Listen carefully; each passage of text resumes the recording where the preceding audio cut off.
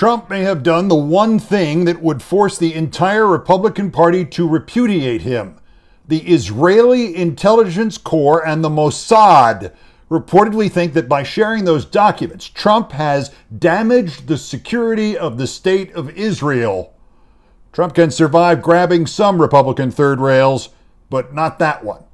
Meanwhile, the GOP climb-downs continue. Mike Pence does a Mike Pompeo, Trump endangered the troops with a side of Nikki Haley, including my own relatives, dressing. If it goes wrong in Florida, what is the possibility that Jack Smith has a backup play in New Jersey?